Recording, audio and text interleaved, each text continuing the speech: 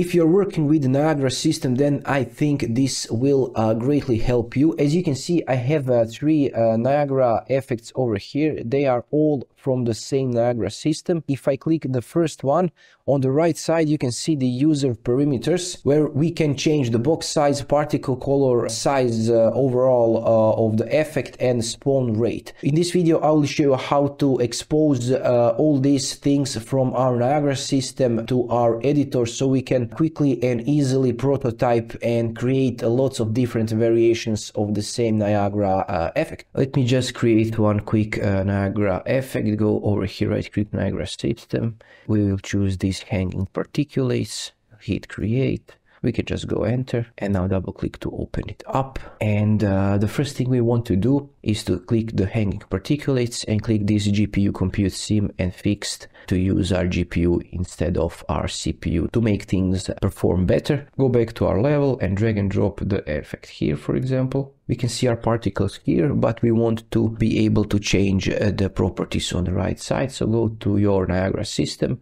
and over here type in spawn rate, and we want to see this spawn rate in this user parameters over here. If you don't see the user parameters on the left side, make sure to go to window and make sure that this user parameters is enabled. And now under the spawn rate you can see this drop down menu, click it and type in user and select this read from new user perimeter. And you can see on the left side that we have our perimeter created, and on the right side you can see that says user. So we're now using this left side to control the spawn rate.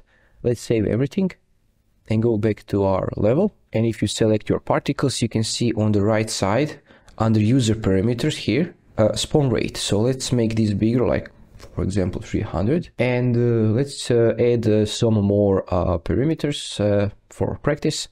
And we'll do this by selecting our emitter and typing color, for example. Go over here and you can see color in this drop down menu, type in user, read from user perimeter, and you can see on the left side that we added color. So if you want, you can right click and choose rename to be particle color or any different name you want to use. So you can see it here now, it says particle color. Let's change this to be, for example, red. But make sure to save everything because we don't see anything. Go here and let's delete this, and let's go to shape location here. You can go here and you can see this box size. We can add user perimeters to our box size. So we can save and change the size of our particles. Okay, it's updated, so we can see this better. It's red, and we can change this to be, for example, 100 with 100. With 100, so we can make this a little bit smaller. Move it here. Okay, let's add the last one. Select your whole emitter here and type in size, and over here you can see that we have size min and max, but we want this to be uniform, and we can drop down here and type in user and read from new user perimeter and save it. And you can rename this just to be size. Go back and let's change size to be for example 100, and you can immediately see how our effect is changed here. It's a bit too much, so we will change this size to be, for example, 20. And if I go G and F11, we can see our effect here. The good thing about this is that if we select it, we can duplicate. For example, hold Alt on your keyboard, and we can move this, for example, here. And what is a great thing is that when you duplicate your effect, you can change color here.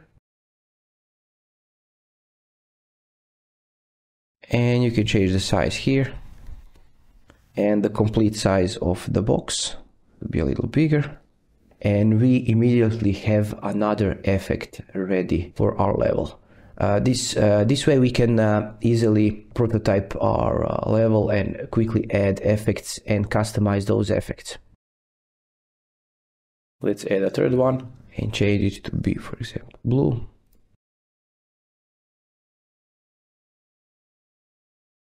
And size to be 50.